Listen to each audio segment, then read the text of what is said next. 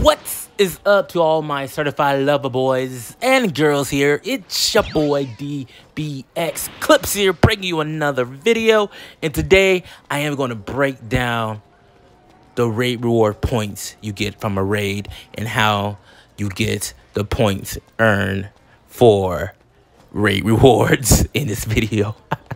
Man, now this one, I gotta see. Let's go watch. All right, first thing first, to check your progress in this raid, go to the news board. This is like legit right here. And you click on and go down to raid rankings. And we click on the raid rankings. And it shows you the whole leaderboard, who's on top. You know, you got the overachievers to get like billions and millions of points for no apparent reason. Doesn't really matter. I don't know why they do it, but it's whatever. And if you press the option button, it shows where you're ranking at and also your damage dealt. And as of right now, you see I got 65,231 points. And you'll see why. You see why I'm going to mention this. Peep, I have 65,000 plus points for damage. So, you know, okay, now I'm finna show y'all. I'm finna go to the raid little bubbles. The raid bubble is like way up in the sky where I'm going right now. For people that don't really know, I'm pretty sure all y'all know. But for the people who don't know, it's the exclamation point, the little rainbow exclamation point on your map. And there's one here, and also one back over where the shops and palaces are at and whatever. And of course, while doing a raid, you have a chance to get some CC mascots, some custom keys, and also some artworks from this. Just from RNG, don't have to do anything, just survive the match. And of course, when you click on the bubble, it says the rotation. This one here says February the 6th to February 11th. This means how long this raid is going to last. And so today, I'm just going to tell y'all what to do, what not to do while doing the raid online event. As y'all can see here, just right here, I got a super soul on to give my teammates health and also my health. So this is basically my support class for the raids. And you see I'm trying to get her attention by using the Saber Has Come ultimate. It was Hercule's ultimate, and I had to do it again because she didn't target me and stuff like that. And you see I got the data input on so she could dodge me while she locked on to me. And you also got Core's move on. I think it's called Energy Zone, where I can heal myself and my teammates while we're in the raid, and those being like a support player and stuff like that, and all of that. I was trying to heal my teammate over there. You see that? See, my teammate is like low on health, and so I'm trying to heal him. But I guess he want to get healed. I'm like, okay, whatever, stuff like that. I guess I want to heal you know, over troll spinning in the air. I got meditation for to have the data input to last longer, and also the data input activates the super soul. I love saying that. Oh my god. But whatever. And also got the healing capsules to heal myself and my teammates at the same time while doing the raid, because you don't really need them for certain raids. And let's pause it right here. Okay, once the raid quest timer goes down, you complete it. It shows the results of the raid that you did. It gives you concentration points, attack rating points, KOs, and the support. The KOs are how many times you died. You got KOs through the match. And also you got attack rating, how much damage you do during the whole entire match. And you see I did barely no damage at all called playing support and stuff like that. And also shows you the top 3 people who did the most damage obviously, and stuff like that. And now keep in mind how much attack I did, how much damage I did during this raid quest. And the damage is based off the attack rating. As I just said, I got low attack ratings for 23. Just keep that in mind, because boom, look, damage dealt my damage dealt is still the same. Look at that. And how to decrease your damage dealt? Newsflash is by doing more damage. Duh. I could have been told you in the beginning, and it would just make the video more simpler and easier and shorter and stuff like that. But yeah, just do more damage. How do you do more damage? I'm gonna tell you why in a little bit and stuff like that. It's kind of easy. Just increase your damage of your keyblast and stuff like that. But the thing is, I'm actually now finna break down like what is like, you know, the rewards and like how much points you need, how much damage that you need for each reward and stuff like that. Because everybody keep asking me how much do they need for these rewards, man. It's so annoying. And once again, I'm using this raid as another example. And of course, when you first play this raid, you get partition raid rewards. And your partition reward is basically a Satan badge where you can sell in the shop for more zenny. More TP, which is basically 50 TP, and that's really about it. Now, for the user visual target rewards, which is basically more damage you do, is the better. The first stage, level 1 or whatever, is damage. You should deal 5,000 damage, and once you deal 5,000 damage for this raid, you get 50 TP. In a street, I don't know what street names mean. I'm guessing that's like a nickname, something like that. I don't really know. Then, of course, the next level 2 stage is basically a 15,000 damage dealt. And once you get that, you get 50 TP. Then, of course, you get the actual rewards that everybody want, which is basically clothes, accessories, or artworks, or even super souls. But this one, for this raid, is basically just trunks, clothes, trunks, shoes, and stuff like that. NZ trunks, shoes. Then there's a level 3 stage, which you have to deal 30,000 damage, and on this raid, your rewards are 50 more TP, which is 50 TP, which means you have like, what, 150 TP now? 150, I guess, yeah. Then you'll get the NZ trunks bottoms. Then the next stage is 50,000 damage TP. 50,000 damage dealt. You get 50 TP, of course, and in the trunks outfit top, and also an artwork. 228, which is probably the Bola and Trunks artwork that you get from this raid. Now, since this raid is new, I'm pretty sure that's what it is. And of course, when you get 50,000 damage dealt in the raid, you get basically all the rewards that you need to require for this raid. Yes, every raid, once you reach 50,000 damage in the raid, you don't need to do it no more. You got all the raid rewards requirements, all the points you need for the raid rewards now. Every time you get 50,000 damage done, you got all the points required for the raid. That's it. That's it. You're done. You got it. You got everything now. You got everything. See, that's about it. 50,000 damage is what everybody should be aiming for to get if you want all the rewards and stuff like that. And of course, it's a final stage, which is basically you don't really have to go for it. You go for it if you want to. Is that you could deal 100,000 damage, which gives you 50 more TP medals. Congratulations. You did all that work for 50 more TP. In a street name, whatever.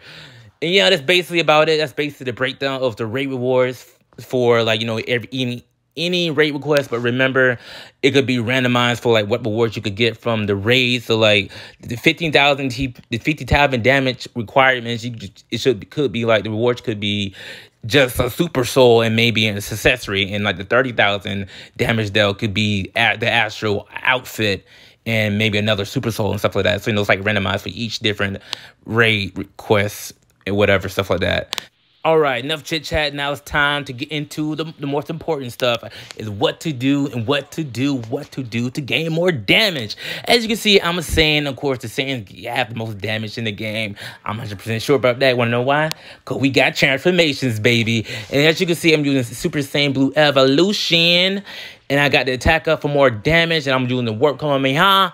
And as you can see in my Super Soul, I said don't go easy on me. I highly recommend the Super Soul because it increases your damage by, I'm pretty 100% sure it's extra large, and which is a lot of damage, of course. I've worked for Ki Blast and Strike Supers. I don't want you to do no Strike Supers in a raid.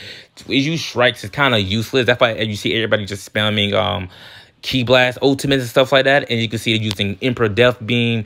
Some people even use what else do they poison on the raid boss, and they also use, sadly, people also use the gigantic roar. But the thing is, I highly don't recommend it. Gigantic roar, broly move, man. I can't even say it. Gigantic roar. The reason I say don't use it, because once it does a lot of damage. Don't get me wrong, it does really a lot of damage. But once it touched the raid boss, no one else can like deal damage to like maybe 5 seconds later, because the raid boss flies away, and like some reason get invincibility frames or whatever, and it can't do no damage until a few seconds has passed by. And also there's people do Divine Lasso, which is kind of annoying, because once the Divine Lasso hit, they're stuck in that animation, and we can't really do nothing about it till like the animation is done. Then they explode. Then we can actually do our damage dealt. Then you also got the other people that do like dual ultimates. Don't do no dual ultimates, man. I don't know why people do dual ultimates. It's obviously, we got to fucking wait till the dual ultimate is over with. It's so annoying. And then 100% sure it don't even do that much damage in a raid. Like, come on, you taking up our time, man. Come on. Then you also got people doing this little skillful tactical little tactical whatever you want to call it with Nappa's move you get from Nappa from his mentor Nappa, which is Bomber XD. You just keep spamming that and spamming that, you get like, you know, tons of points. I see people get first place all the time, getting tons of points and stuff like that. But of course, I'm really lazy with my raid presets. I'm just using Warp Command, which actually got the job done actually, which is crazy enough. But mostly people use like Emperor Death Beam. But if you're like new to the game, I highly recommend getting Emperor Death Beam from the TP shop and getting like Son Goku Super Saiyan Super Soul, or also get Super Vegeta Super Soul, which increases your ki blast and stuff like that, and just max out how much you can from ki, and also get a good Kyukubane that like max out your ki blasts like high, and you gotta make it go and just spam away. I highly recommend for Saiyans like the transformations, you know, Evolution or Super Saiyan Blue. If you don't have that, just get Super Saiyan 3, which is just go to Vegeta and like just train with him and Capsule Corp. I don't recommend Super Saiyan God only because Super Saiyan God only does a great amount of damage if you like combo your attacks ultimates with like with your basic attacks. You know, you do a little punch kick punch kick then ultimate. Nah, that's not gonna work in a raid. Nah, not gonna work. Not gonna cut it here. But then you see, cause you can see why everybody just spamming ultimate. So like you're not really punching. So like there's really no point in using Super Saiyan God because they can do really that much damage how I'm doing right now and stuff like that. And so, you know, yeah, that's basically about it. And also there's also another Super Soul. I'm finna skip to it after I get done showing y'all my damage points, which I'm finna show y'all right about. And as y'all can see, look at my attack rating points. I got 3,862, and I got third place. And also, I forgot to mention, you probably get first, second, and third by your contribution points, or it could be the attack rating as well. But it's probably like everything you did combined together, and we did from your results from the raid quests. But it doesn't matter as long as you do enough damage. That's what we all here just for the damage anyway. So that's all that really matters from here. And also, there's one more. There's two more Super Soul I want to talk about. The one Super Soul it's a Beerus Super Soul. Before creation comes destruction. You get it from one of the PQ when you fight Beerus and Whis. And it's basically after time has passed by during a battle, it will activate and increase your ki blast by extra large. I'm pretty sure. Maybe it's extra large, but I think it's extra large. And also to get down here very quickly, I say put on a vehicle, throw it out there and just you know, you could like just fly straight down while you're riding your vehicle, and you get there way quicker than what I just did and stuff like that. And then also another Super Soul is the GT Super Soul. I'm gonna tell y'all in a little bit once I show y'all my raid ranking points, damage dealt points and stuff like that. You know, I'm gonna push options right about now, and I'm gonna show y'all my points I got, and then boom, look at that. I jumped 20,000 plus damage dealt just like that. And look at that damage dealt. I probably might go for more to get 100,000 just cause. I might just do that, just do it just because and stuff like that. And boom, just it's basically how it is, man. Just do more damage and you can get your raid rewards, and that's really about it, man. And also, I'm gonna show y'all the one more Super Soul I recommend. But the thing is, for it to work for yourself as well, everybody on the team needs it. Once everybody on the team has it, like have the Super Soul together, major damage is done. Major damage is done. Okay, the Super Soul I'm talking about is let's make this the final ultimate battle. Let's make this the ultimate final battle, which is Super Saiyan 4 Goku Super Soul, which basically boosts all your allies' melee and also your allies' ki blast by extra large. But the downside is that you have to wait until after the battle begins. But also the very, very, very, very downside is that it increases your allies' attack boost as well. But the thing is, for you could get attack boost as well, your teammate need to equip it as well. That's why I say once your whole team gets it, once your whole team equip it, y'all do a major damage. When I mean your whole team, everybody need to have the Super Soul on, and all y'all will do some major ki blast damage to the Braid Balls. But also the very downside of this is that the raid boss also gets a boost, an extra large ki blast boost and ultimate boost. And the thing is, I also already mentioned reason why you shouldn't do no track attacks, ultimates, whatever, is that because there's some raid balls that that has super armor. Basically, you can't break their stamina. You can't really do anything. They just come at you. Like you could be attacking them. They can still come at you and break your stamina and kill you like with one shot, two shot, 2-3 hits, grab you and one shot you and you KO and stuff like that. You got some that are basically that could dodge all your attacks unless you use key blast attacks and stuff like that. And then you got some that just basically just regular, but just probably do a lot of damage and stuff like that towards you. And they also like some of them throws gigantic key blasts up the sky and throw it to the ground, and if it hits the ground, it's basically GG's for everybody. It's game over and stuff like that. That's why people use like moves like Soul Punisher to throw it back and stuff like that, and you get major points if you're the person who throw it back. And that's really about it. It's been your boy dbxclips with another video, and hopefully I'll see you next time.